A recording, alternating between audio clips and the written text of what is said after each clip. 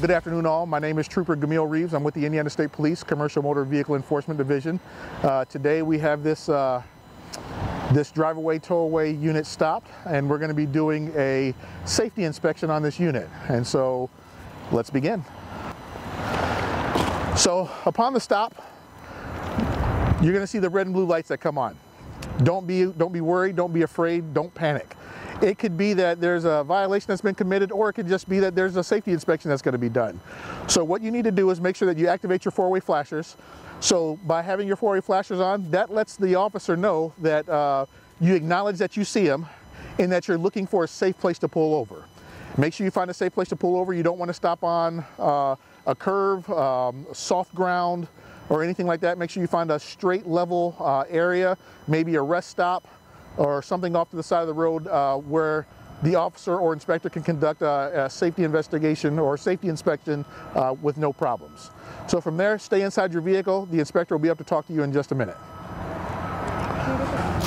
So the inspector is going to walk up to the vehicle. He's going to go all the way up to the driver, and he's going to conduct probably the first 13 to 14 steps of his inspection procedure here at the driver's door. Okay? Good afternoon, sir. My name is Trooper Reeves. I'm with the State Police Commercial Vehicle Enforcement Division. Today you've been stopped just for a safety inspection. I'm going to need to see all your proper paperwork: driver's license, registration, insurance, shipping papers for your unit, logs, etc.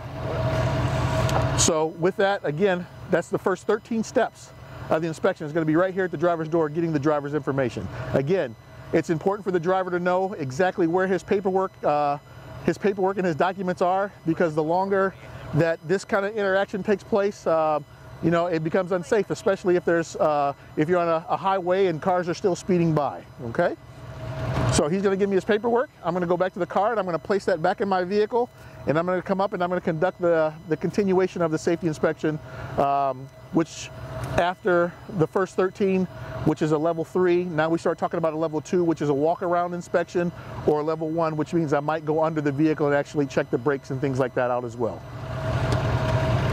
So, thank you, sir. So, okay, after I come back, after return from my vehicle, place all the driver's information back in my vehicle, because I don't want to hold it, I don't want it to blow away. So now I'm going to start and I'm going to conduct my level 2 inspection. It's going to be a walk-around inspection just to make sure that the vehicle is in compliance. Okay, so let's start up here at the beginning.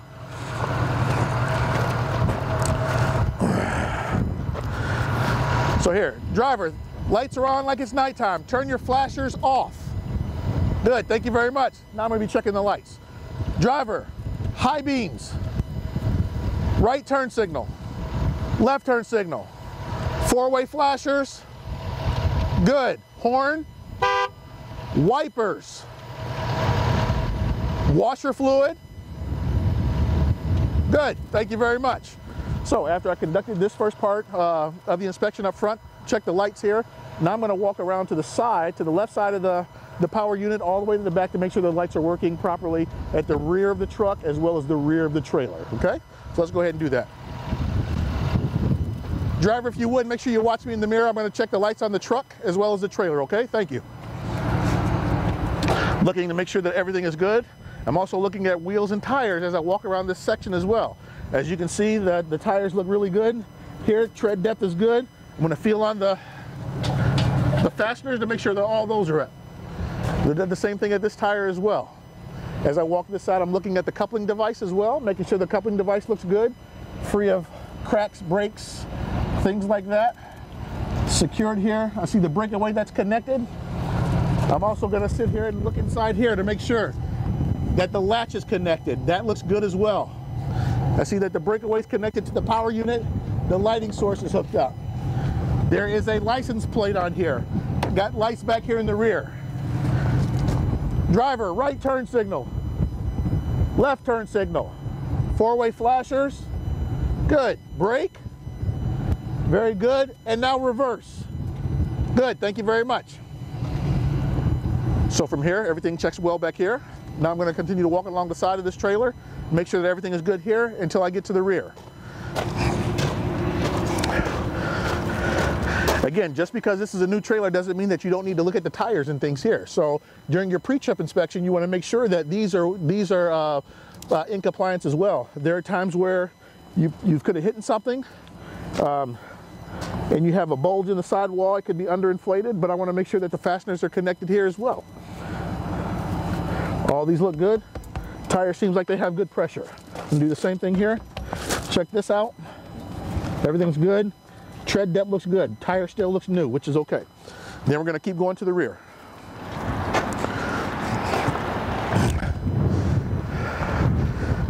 Now again, we're in the back of the trailer. We still want to make sure that the lights work. Again, as I mentioned earlier, just because it's brand new doesn't mean that it's all defect free. Okay, so I'm going to say, driver, right turn signal, left turn signal, four-way flashers, brake. Good, thank you. Check the lights here, lights are good. I'm also checking the marker and the clearance lamps up top here. Okay, see that each one of those are illuminated and are working properly. So from here, license plates also on the back. You always want to make sure that you don't forget your license plate. Okay, we're going to walk around to the right side of the trailer now. Right side of the trailer, I look down, make sure that it's defect free. There's nothing hanging off to the sides. I come and I check these tires out as well. Make sure that these are all fastened. Make sure they're properly inflated. Same thing.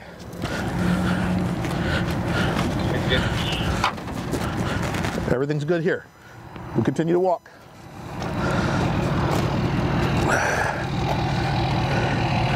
Now that I'm on this side of the truck, I also look to make sure that the coupling device is good. Everything's connected here as well. No cracks, no breaks. Securely mounted to the truck as well. That looks good as well. It's properly latched.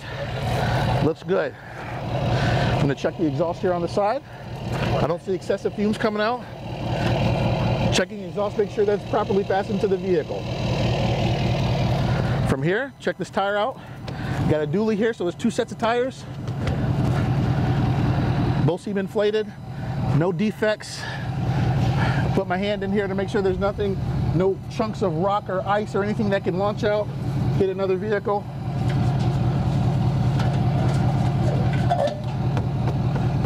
That's good as well. I can see some of the leaf spring and suspension in here. Looks good. So now we continue to move. As I go here, I make sure on this side of the unit also, I see the DOT signs.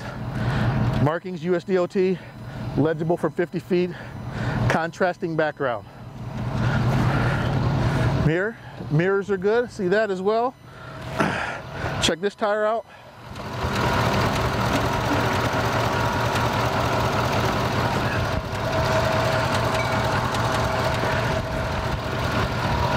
And everything's looking good here with this unit. So from here, inspector, after he does his level 2 inspection, which pretty much what we've done, I'm going to also check to make sure that the driver has, it's not required, but make sure that he has his fire extinguisher. Make sure that he has his safety triangles. You want to make sure that you have that during your pre-trip, because those are violations that could be costly. Just make sure that as you do your pre-trip, it's about you and the company. Complacency is what gets us in most trouble. Okay, so if you're not complacent, you make sure that you're doing everything right, the company's doing what they need to do, hey, everything's all about safety, and it's a win-win. Okay, so at this time, after we've conducted our level 2 safety inspection, inspector's going to come back, and now he's going to check the paperwork. He's going to check the driver's license to make sure that the driver has a valid driver's license. Going to be checking the registrations. I'm going to be checking the logbook and running things through the computer system to make sure that that everything is proper with the driver and with the company. And you know, again, just like this driver here, the driver has a co-driver, which is also an employee of the company. If you have any other occupants in the vehicle, the inspector might ask you who that person is, and to make sure that the company has given you authorization and permission in order to have that person in the vehicle with you. So just things to think about. And but again, this part right here probably takes more time than sometimes doing the actual inspection itself. And once this part is complete, the driver's going to end up, or I'm sorry, the inspector's going to end up doing an inspection report. And he's going to list, if he found any violations, he's going to list the violations on the inspection report. If the inspector does an actual level 1 inspection where he goes under and actually measures the brakes and checks the undercarriage of the unit as well, if no violations are found, the inspector can issue out a CVSA sticker to say that you passed all critical issues with the level 1 safety inspection. So as I continue this part, thank you for joining me with this safety inspection today, and I hope everything goes out well for you. Thank you. Now that you've completed your roadside inspection with the DOT officer, it's time to submit your documents using the Driver Mobile Assist app. Use the menu and find My Submissions. Here you'll see roadside inspections. Make sure to submit any completed DOT inspection within 2 hours of the inspection date and time. Add any additional notes, then go ahead and prepare your documents to be scanned. Scan one page at a time, making sure that the image is crisp and clear so that you can see the text and content clearly. Go ahead and trim around the page so you're just submitting one page. Next, you can add another page or reorder the pages that you have scanned. Then you're all set. You can go ahead and hit send. Here you will see other documents that you have previously sent and the status of your documents. Good work. You've completed your DOT inspection to a full. Drive safe and stay compliant.